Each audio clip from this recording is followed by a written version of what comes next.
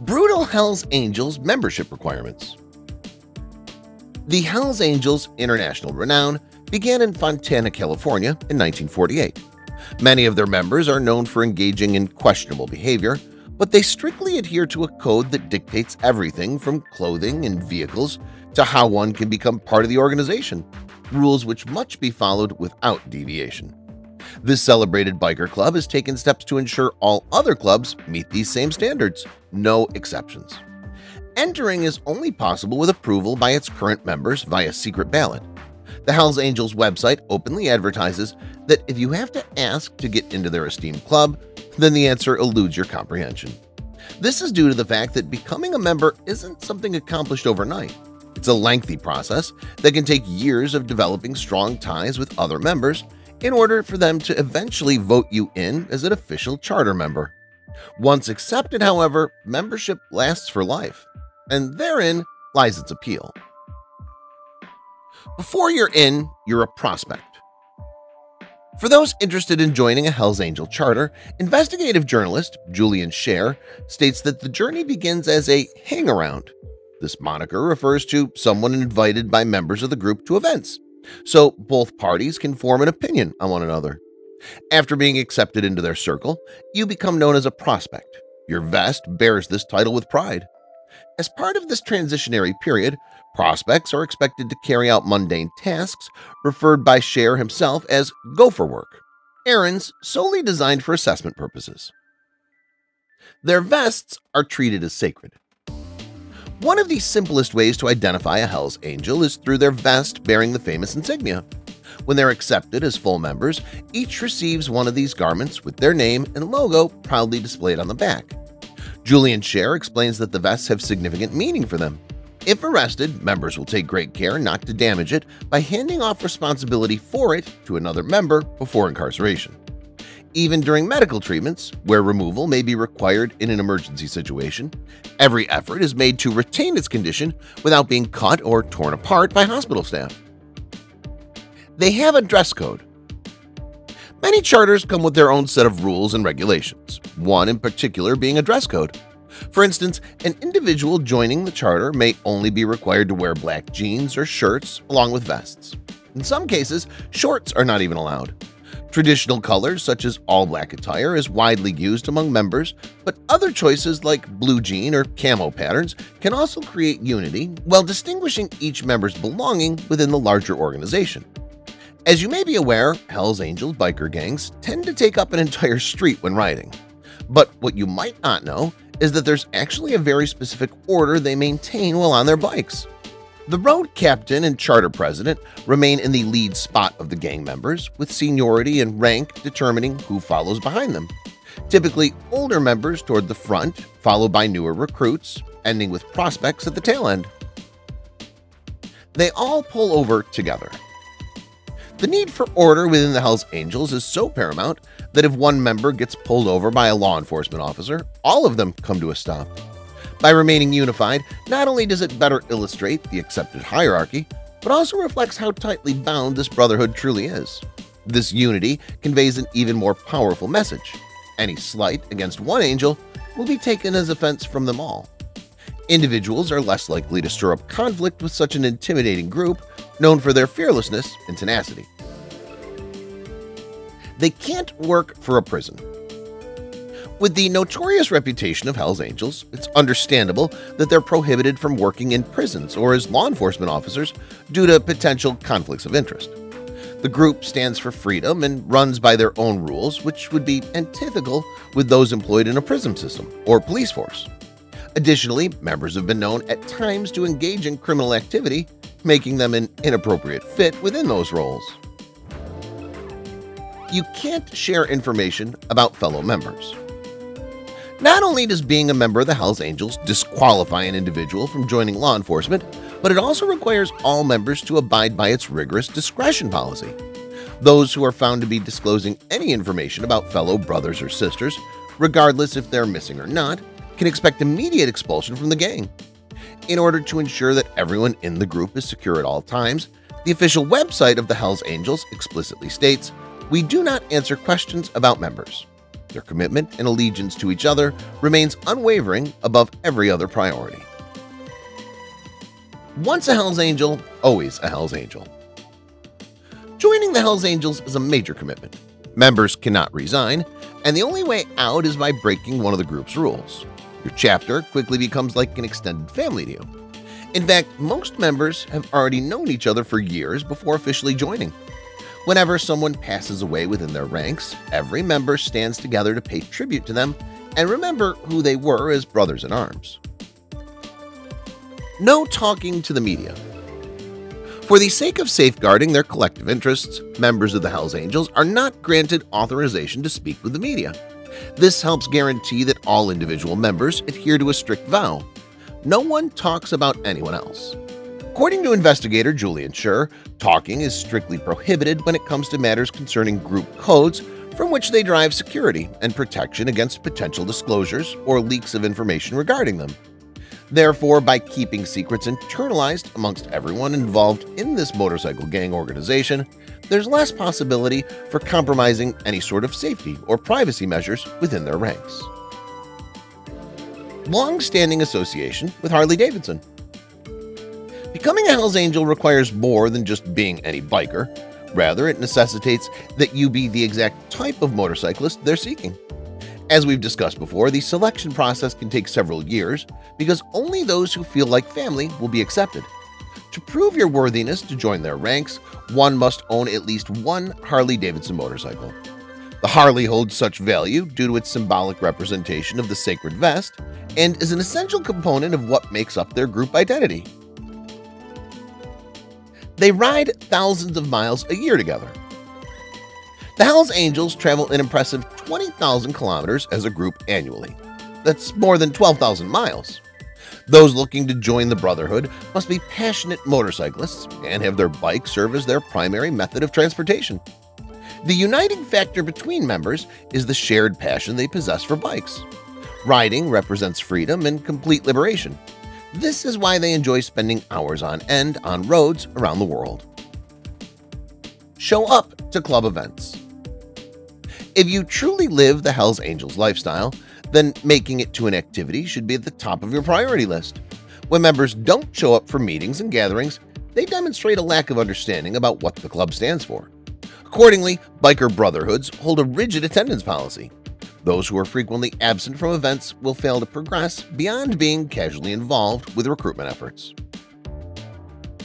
Members are like family. The members of the Hells Angels don't just come together to ride their bikes, they form lifelong bonds, becoming like family. Their enthusiasm for motorcycles serves as a source of unity and purpose, but it runs much deeper than that. It's an entire way of life, with each member deeply united by shared beliefs that can never be broken. When these individuals gather at events or meetings, something special happens. A bond unlike any other is created among all those who join in on the experience. Don't join another biker club. The Hells Angels are connected by a bond destined to last forever. This commitment demands that members never even consider becoming part of another biking organization. Moreover, Hells Angels members must be aware of who they associate with. The website states, "Do not tie your support to the club with other clubs, street gangs, or anyone else if you are uncertain about their bond with the Hells Angels Motorcycle Club." To put it more plainly, any actions taken by a member should bring honor and praise to their organization as a whole. It's a brotherhood, not a sisterhood. The Hells Angels are an exclusive brotherhood, making it so that only men have the right to wear the iconic death head insignias on their back. Their female counterparts may not be members of the club, but they surely play a significant role in its functioning and success. For any man looking to join this crew, his partner must first understand what kind of commitment is involved with being part of the Hells Angels. She must also accept their lifestyle and all that comes along with it before her significant other can even gain membership. Not just anyone can start a charter. Forming a charter is not something that happens underneath the blink of an eye. According to Hells Angels' website, motorcycle clubs are formed by individuals who have been riding together for years and share similar interests. These riders become known within their community and create runs, parties, and a bond between one another. Therefore, it takes decades to reach this point before transitioning into becoming part of the Hells Angels organization, which explains why on their website they state that when you feel ready to form your own charter, no questions will be asked. You don't want to break the rules.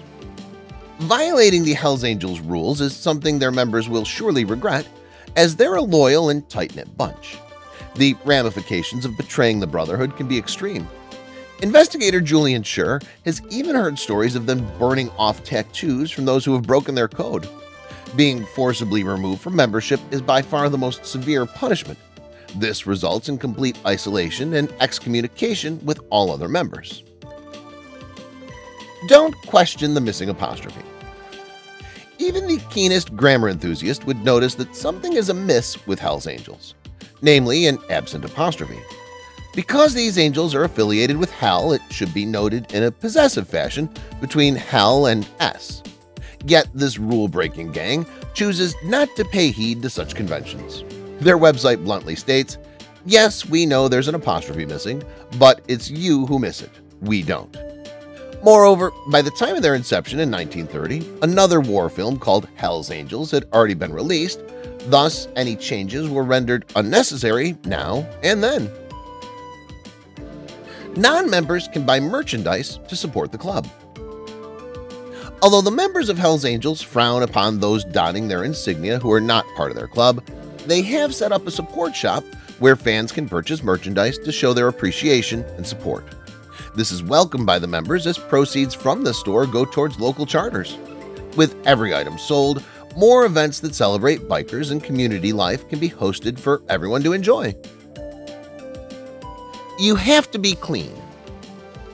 One would assume that the Hells Angels, known for their tough attitude and behavior, wouldn't be too concerned about what substances a member uses. In reality, though, this couldn't be further from the truth, as they are particularly rigid when it comes to any member engaging in illicit drug use. The Toronto Charter of the club recently relayed to the Star that all contact or utilization of substances is strictly prohibited, even needles used for pleasure. So, needless to say, one must stay clean or risk being expelled from membership. You can't link to their website without permission. Surprisingly, the Hells Angels have a strict rule that must be followed. In order to link to their website, you need written permission. This makes sense, given how intensely they guard their members' privacy and confidentiality. As stated on their website, establishing or operating links to this website without prior written authorization from the Hells Angels Motorcycle Club is strictly forbidden. Approval may also be withdrawn at any time, according to the club's own discretion. Prospects cannot retaliate against hazing. When you're being considered for membership in the Hells Angels, there is one critical rule to follow. Never take revenge against any hazing that may occur. Although it can be an unsettling process, this practice is not designed with malicious intent, but rather as a means of testing your character and determination. If you retaliate during the initiation period, then unfortunately you will no longer remain eligible for consideration as a member within the club. Only members can wear official merchandise.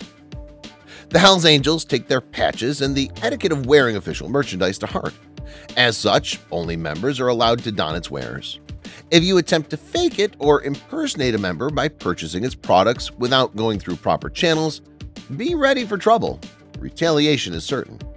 To properly show your support for this legendary organization, make sure you do so in a responsible manner that follows all protocol. Patches are sacred. As members of the Hells Angels ascend in stature and attain higher levels, they're armed with patches seen as sacred symbols. These must be honored and treated with utmost reverence. That's how serious it is. This code of honor has become so stringent that one hears whispers about members even refusing to allow medical personnel access if bodily trauma needs tended to, unless their cherished patches can remain unscathed.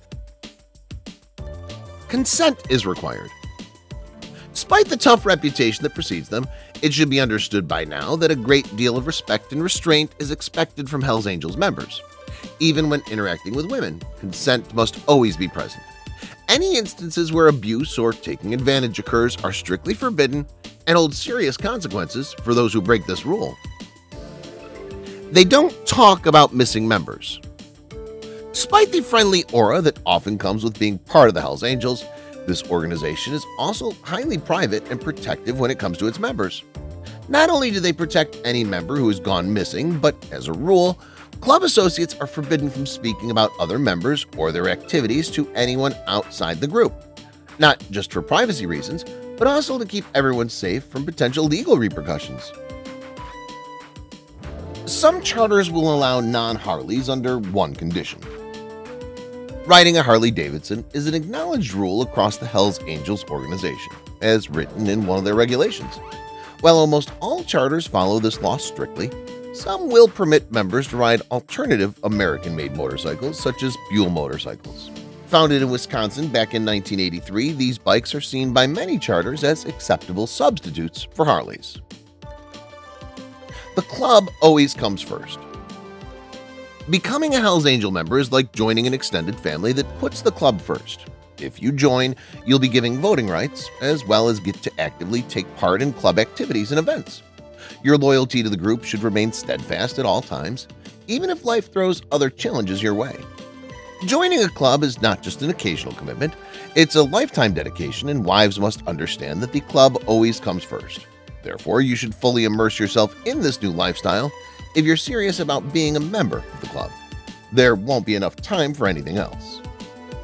Cultural inclusivity is not widely accepted. The Hells Angels have long been evocative of an all-Caucasian brotherhood. However, it's increasingly more common for Hispanic members to join the club. Other cultures are welcomed too on a case-by-case basis, with some charters taking up progressively enlightened stances, while others remain cemented in their traditional customs and beliefs. Every meeting has strict rules. Whenever club members gather for meetings, they still need to obey Robert's Rules of Order. Developed in 1876, these regulations were first developed for business meetings, but have since spread into Hells Angels circles as well. The rules dictate that all participants must adhere strictly to the agenda and should only speak when absolutely necessary. Additionally, questions can be raised before proceedings begin. Should any member violate a rule set out by Robert's Rules, they may face an expensive fine, up to $100. Prospects do the dirty work. Becoming a part of Hells Angels is an intensive process. You must initially hang around them in order for you to get their attention and eventually become a prospect. During your probationary phase, you'll be helping the gang with any tasks that need to be done, such as setting up meeting rooms before other members arrive. This period will give Hells Angels time to figure out if they want you as one of its full members or not. After successful completion of all given duties, prospects receive the iconic Hells Angels logo on their vest, signifying that they've officially joined the organization. Only one group can control an area. Hells Angels have specific hierarchy when it comes to claiming an area. If one group has claimed the spot, then no other gang may linger around that space without passing through, regardless of affiliation. Moreover, rivalry with other motorcycle clubs, such as Outlaws Motorcycle Club, is quite intense. Thus, members of both groups make sure to visit separate hospitals in certain cities so they don't cross paths.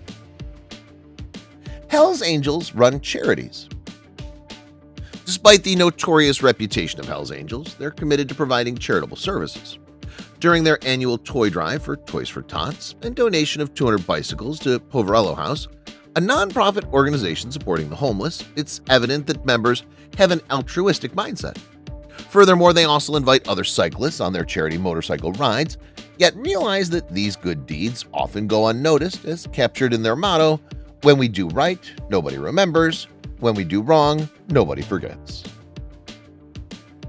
They respect people who respect them. Don't be intimidated when it comes to conversing with a Hells Angel. They abide by a strict code of respect. So if you present yourself in the right manner, they'll do their best to reciprocate your kind demeanor.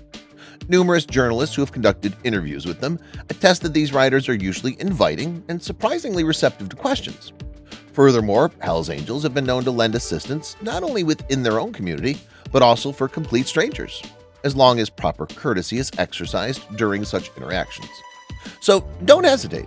Just remember that the same level of politeness you offer is what you can expect from them in return. They work as concert security. If you chance upon the Hells Angels at a concert, don't be scared, they're likely there for security. It all began in 1961 when George Harrison invited some San Francisco bikers to London for a Beatles gig, gaining their admiration and respect. Since then, many bands have hired them as part of local protection during concerts, an opportunity that also gives members additional money and allows them to showcase their pride within the group. They honor the deaths of their members. In the world of Hells Angels, riding motorcycles is part and parcel to their lifestyle. Thus, death can be an unavoidable consequence. In order to honor those that have passed away, especially younger members, the Hells Angels go above and beyond in memorializing them. From displaying posters with images of the deceased, or taking rides while carrying photos of them, recounting stories at gatherings, they do all they can to keep alive a person's legacy. On what would have been Clay Hubbard's 21st birthday, his mother Christy met members of the Hells Angels in her town for their annual rally. At first feeling apprehensive, she was comforted by the bikers, who even prayed with her in a parking lot to honor Clayton's memory. She gave them each a bracelet so she could ride along with them on future journeys. This tender moment came after Clay had taken his own life the year prior and provided solace to those mourning him still. Community involvement is crucial. The Hells Angels are well known for their community involvement, taking part in various charities and events. Plus, they often show patronage to the same bars and stores near them. It's clear that this gang is not just about themselves. They make sure to take care of their local area too. When Hells Angels found out that a local bar was raising money for Self School, which provides educational resources to children with disabilities and cancer patients, they immediately sprang into action. They volunteered their time and raised funds for the materials needed in order to make it happen. This is just one of the many ways in which this notorious motorcycle gang gives back to their community. Protecting the brand is crucial. While it's clear how important safeguarding the Hells Angels brand reputation is, you may not be aware of just how far they're willing to take their tactics. Surprisingly enough, violence isn't always the answer, and in some cases, legal methods are employed instead.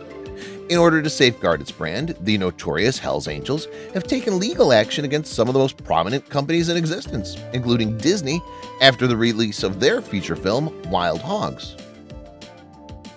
They follow their own rules. As members of the Hells Angels, their most critical regulation is to abide by their own rules rather than society's. When you join this club, there are specific mandates that you must obey and adhere to. These regulations become your way of life. Nothing else matters in comparison. One article surrounding the club noted that they despised everything ordinary Americans seek: stability and security. They rode their bikes, spent days at bars, fought against anyone who challenged them. This self-governing group boasted its own distinct set of regulations and a code of behavior like no other. Extraordinary. The beginning of a legacy. It's widely accepted that the Hells Angels were formed on March 17, 1948 in Fontana, California by a group of World War II veterans and the Bishop family. With their shared love for motorcycles, they decided to bring together various post-war motorcycle clubs to create this iconic organization. In spite of all the media reports and legal issues, according to the Hells Angels, their initiation was a response to post-war life, which left many young men feeling bored and missing their sense of camaraderie. The fact that military surplus made motorbikes inexpensive only helped propel this idea forward.